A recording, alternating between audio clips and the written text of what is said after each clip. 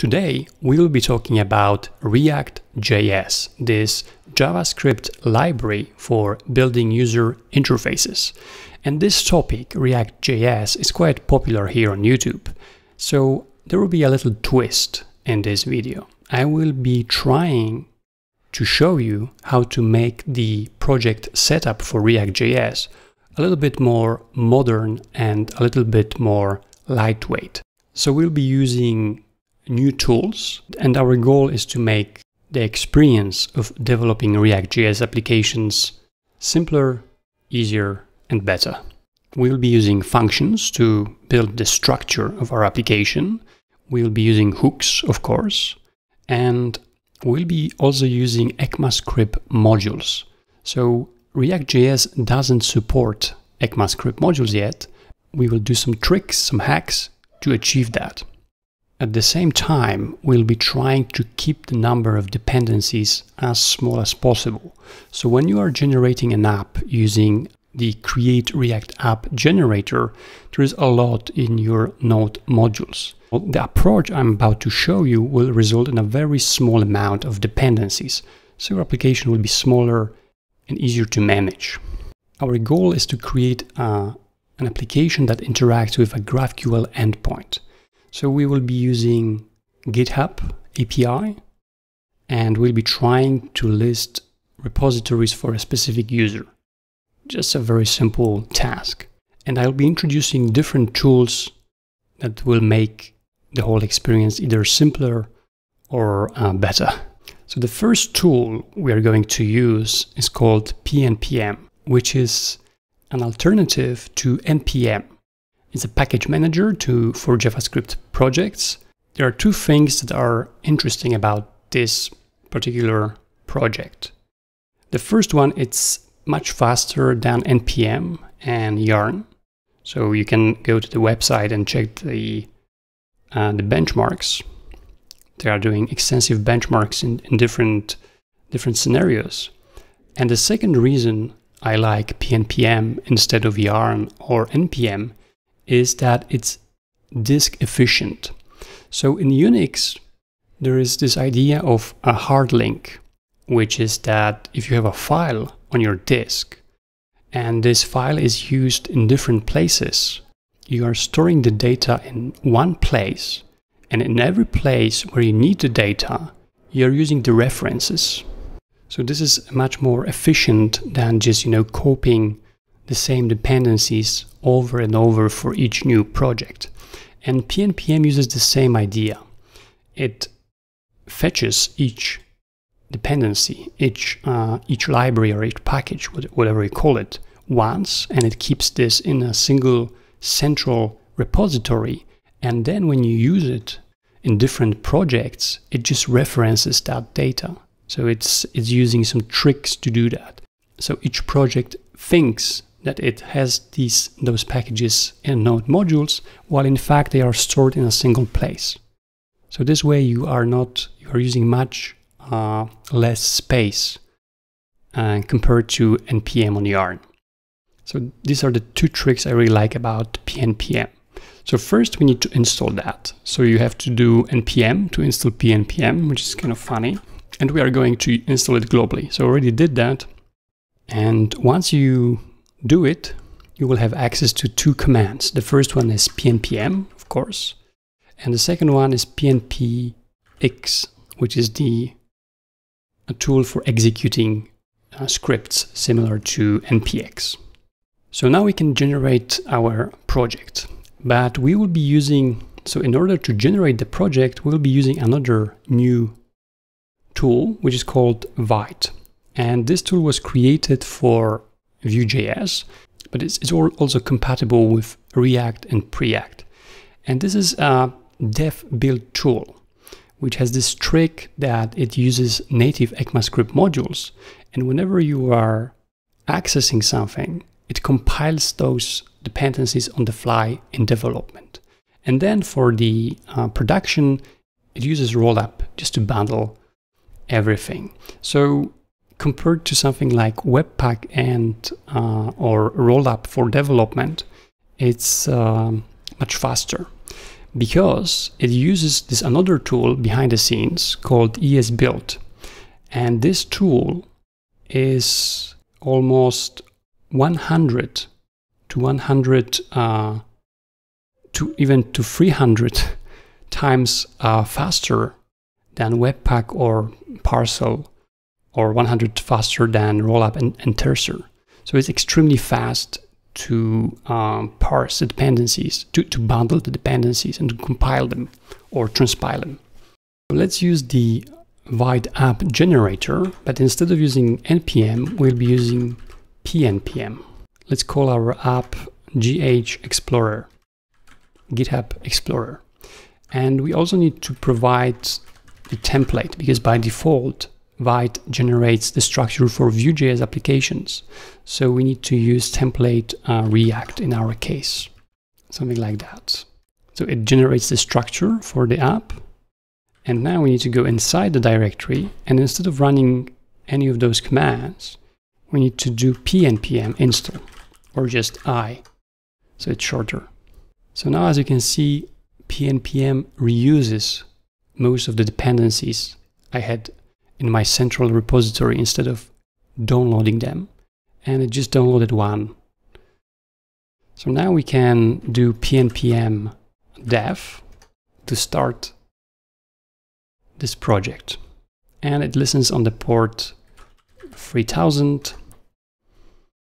So that's the very simple React.js application using Vite, and we have this basic counter, of course, and we can update this app on the fly because it has this hot reloading feature. So now I will stop this and I will open that in VS Code, and I will start the server from within VS Code. Let's see if it works still. It works. So now we can go to this file, and let's remove the logo, the description. If I save, it's automatically updated on the fly. So now let's try to interact with a GraphQL endpoint. And in order to do that, we will use this project called OneGraph. So our goal here is to interact with GitHub API. So GitHub provides a GraphQL endpoint. But instead of using GitHub directly, I will be using OneGraph. And the reason is that OneGraph is this catalog of APIs. So you have different APIs, and you have always the same way of accessing that. So if you've done some interactions, some integrations of GraphQL APIs, you probably know that every vendor or every API has some different rules, and you have to learn about those rules. It's especially visible for authentication, and then you need to implement it. So it takes time. With something like OneGraph, you have always one way of doing things. So it's unified, it's faster. Simply put, OneGraph allows us to make everything faster. And it's very easy to use. So I can just register. I will be using GitHub to sign in. And then I need to create an app. And I have the app ID and the endpoint I should use. OneGraph has this data explorer. As you can see, it provides integrations for many APIs out of the box. So we have Airtable, the box, Cloudflare, Dev2, Dribbble, Dropbox, Netlify, Npm, etc. And now we can use this data explorer to create our query. So our idea is to use GitHub. So let me just find it. Where is the GitHub? Yeah. And we want to list the repositories of a specific user. So we will go here to user. I will type the handle. So in this case is my username. And I want to see the repositories, my repositories, like that. So just by clicking, I'm generating the query on the fly. And now I only want the projects that are public, and I don't want to have forks, and I want to order them by number of stars. And then I want to display the ID and the name of the project. Where is it? Name. And then I want to display the number of stars. So I need to go to stargazers and total count. Just by clicking here in the Explorer, I generated this query and I can run it. And it says that it's missing out for GitHub. And it displays this button so I can log in to authenticate this application. And it's done. And now I can run it again and it displays my projects ordered by the number of stars. So we have the query ready and now we can just copy that and integrate that in our app. So we display that in our React.js application. So in order to do that, we will be using this project called Urql, which is a very lightweight client for GraphQL. And it works with React.js, Preact, and Svelte, I believe. So we need to first install it. And because we are using Pnpm, we will be doing Pnpm add. And we are adding the Urql along with GraphQL. And now let's create a component. Let's call it repository list, like that.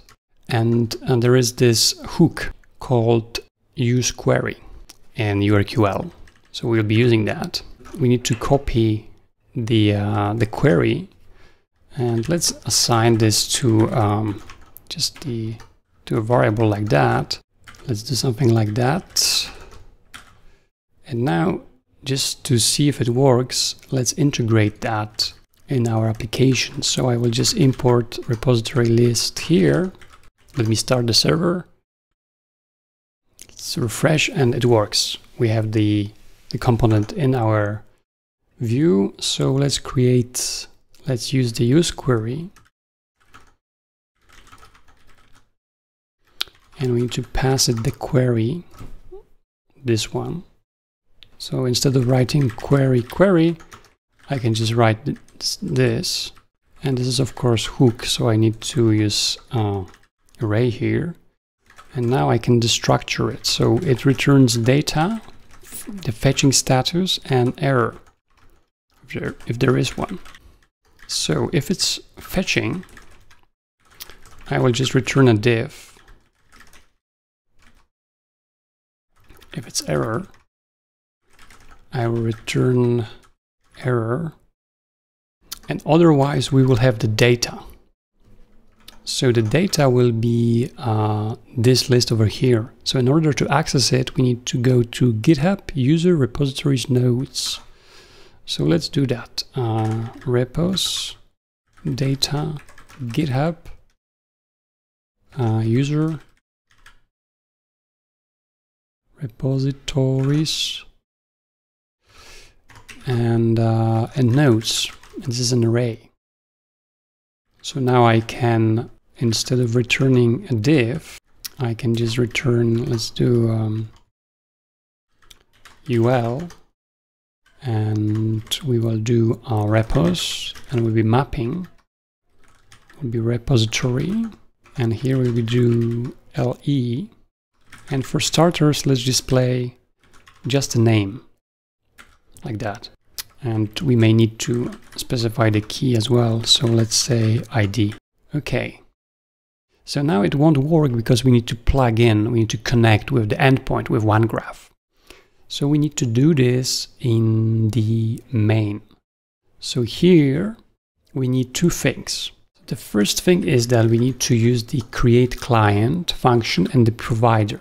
We need to create a client using the create client function, and it takes the URL of our endpoint.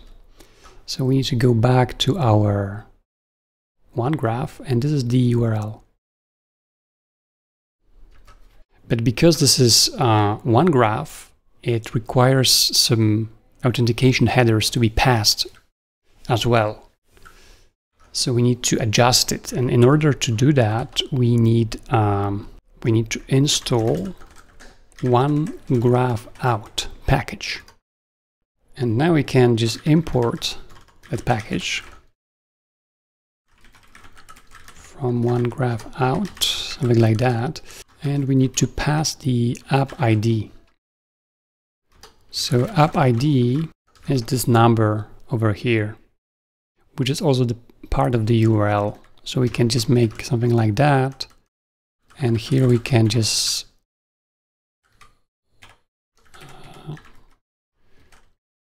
and this must be, of course, an object. And now using something called fetch options, we can specify the it's headers with headers that we are taking from this OneGraph client like that. So the idea here is that we are taking the required headers from the client, OneGraph client, and we are passing it with each request, with each GraphQL request in headers. And you need to do this only once. It's very simple. And then we need to use the provider component so that our application uses this client. So like that. We need to wrap the app like that. And that's all. So now it would be good to, okay, here we have an error. The final step is to use OneGraph to log in on our behalf to GitHub. So we'll be doing that in app. So here I will distinguish two scenarios. So I will create is logged in state using use state, and by default we are not logged in. And here we'll be checking if we are logged in. So if we are logged in, display the list of repositories. Otherwise, display a button to log in. So we'll be login on click, and we'll be invoking this function called login, which doesn't exist yet. So we need to create the function. And here we need the out instance. So we will just export it here so that we can import it here. So I can now do out from main. And using this out, I can do await login, and I must select the name of the API we want to log in. So in our case, it's GitHub. And because I'm using await, I need to make this function async, of course. And then we can check if we are logged in. And depending on that, we will use the setter to set the state like that. And that should be it. Start the server. I have the login button. If I log in, I'm redirected to the our application we created. So it doesn't work because there's no function out headers. Okay, so I made a mistake. This is out headers.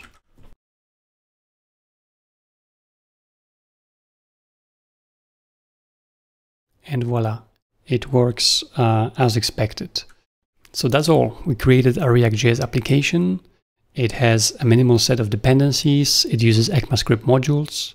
It uses ES-build and compiles the assets on the fly in development. It's very fast. We are using Urql to interact with GraphQL. And then we are using OneGraph, this gateway or a catalog of APIs, so that we have this unified experience when integrating different GraphQL APIs. So it was, I think, relatively straightforward to build this app. As a result, our application is lightweight and modern, and I hope you will use some of those techniques in your own applications. That's all. Thanks for watching, and see you in the next one.